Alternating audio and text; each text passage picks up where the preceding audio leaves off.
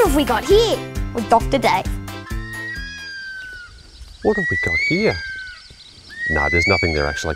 Just joking. But this is the perfect habitat for bush stone-curlews, quite a rare native bird. Fallen timber, native grasses is just what they need. Now, Stacey, are you up for an adventure? I sure am. I reckon you can try and find some for us. What do you think? Yes. Okay, so Dr. Dave has sent us down here just outside Burrumbutty to look for the bush stone-curlew. Wow, let's just be really quiet here. This has been a real challenge. Because they are a vulnerable species, they are rarely found in our catchment. Is that one? Oh wow, I think there's 3. That's amazing, as they are usually found in pairs.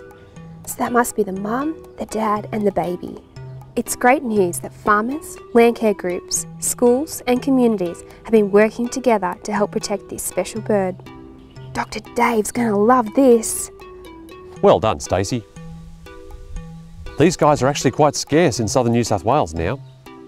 You can see they've got a large nocturnal eye, long legs with quite knobby knees.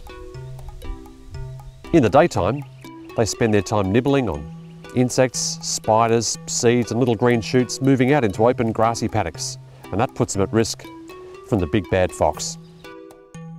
They lay their eggs out in open paddocks. This means the eggs become vulnerable to trampling by stock, like cattle and horses.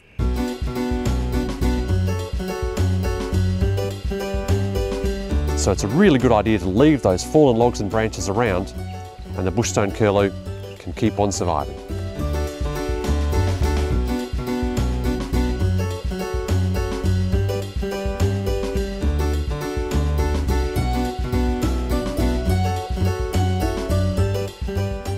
What have we got here with Dr. Dave?